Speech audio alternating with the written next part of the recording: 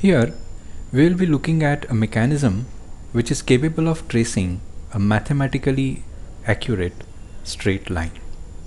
It was designed by Paucellier and it is essentially a 8-bar mechanism. Here the mechanism is shown schematically with a color code indicating the same lengths in same color. So we have 1, 2, 3, 4, 5, 6, 7 and the fixed link 8, all connected by purely revolute pairs.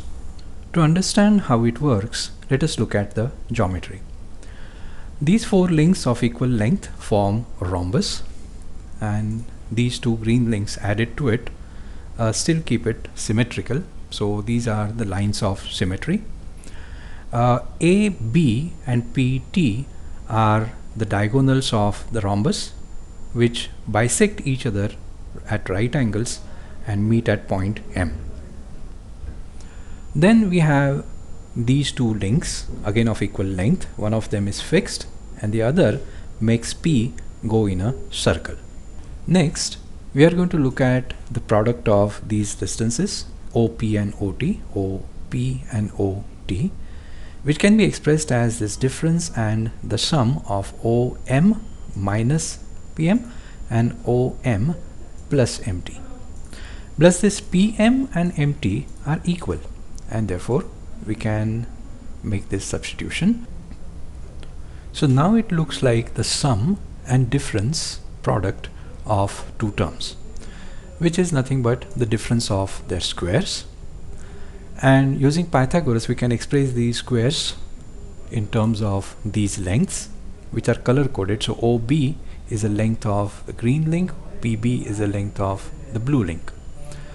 Then this BM, this term will get cancelled, PM square, and we are just left with this expression which is purely made up of lengths of rigid links, something that never changes and therefore remains constant.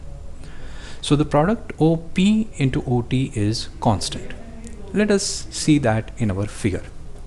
So we have a fixed point O from which there is this ray OPT emanating, and the distance of P and T from O get multiplied to give us a constant. This expression reminds us of inversion. Inversion of point P with respect to a circle whose center is at O and the resulting image is T. So T is the inverse of P. Moreover, P is moving on a circle and that circle is passing through our center of inversion O, and therefore the inverse of this circle will be a circle of infinite radius or a straight line which is traced by the image T.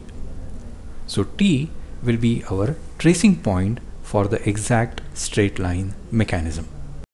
Let us see this in its physical form. So this is the mechanism that we have derived from the geometry that we just saw, and we are going to drag on this point P which will be moving on a circle, and you can notice its image T is tracing a exact straight line.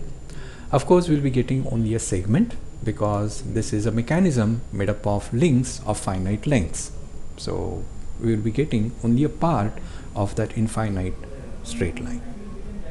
Here is another exact straight line mechanism designed by Hart. It is a 6-bar mechanism all connected with revolute pairs shown here in schematic in a color coded manner. So links of equal length are shown in the same color. The tracing point T is not a hinge, but it is a point that divides this link in a certain proportion. The proportions are given here. The point Q goes in a circle which passes through E, which is the pole of inversion, and the inverse of Q is point T, which traces a straight line. Let us see how it moves.